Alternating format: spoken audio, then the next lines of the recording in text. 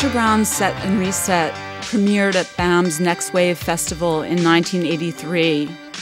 It was a collaboration between choreographer artist Trisha Brown, artist Robert Rauschenberg, and composer Laurie Anderson.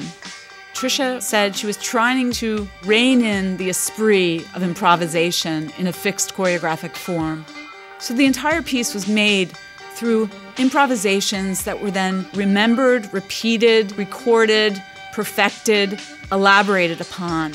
She wanted to make movement whose impulses remained alive in the moment and looked improvised in performance. However, all the movements in Set and Reset are explicitly set. This is a very distinct section of the dance. What we're seeing is Trisha Brown dancing with Eva Karzag, a Hungarian-born, ballet-trained dancer.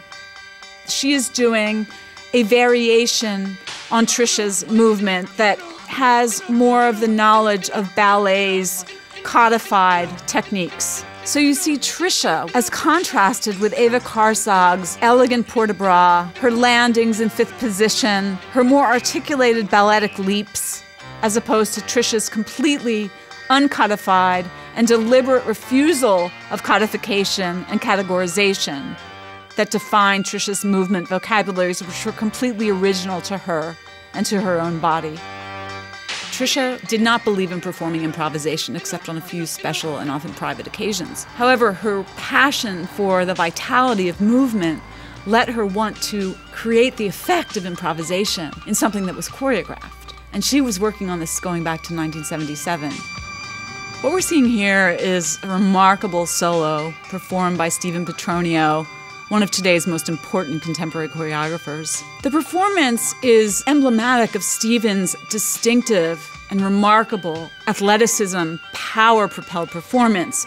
His ability to access movement impulses from all different parts of the body is one of the principles of Brown's movement that Stephen most brilliantly realized. In 1996, the company returned to BAM to celebrate its 25th anniversary season. What we're seeing now is Trisha dancing. She's 60 years old now. It's remarkable. She was still reaching her prime as a performer.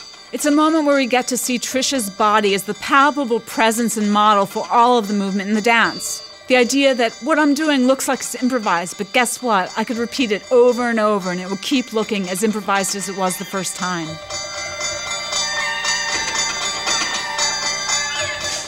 This is her most significant, monumental, game-changing, groundbreaking work.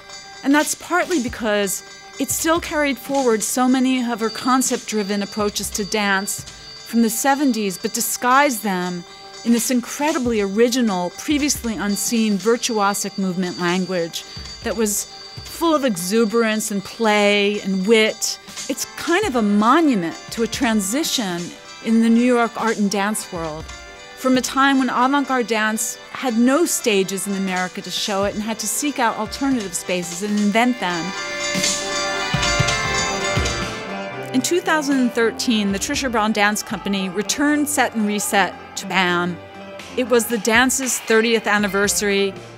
Sitting in the audience, it was amazing to see younger generations of performers and students who'd never seen Trisha Brown dances of the 80s, who'd never seen Set and Reset, and to realize this is one of the most monumental, lasting works of art that Trisha Brown brought into the world.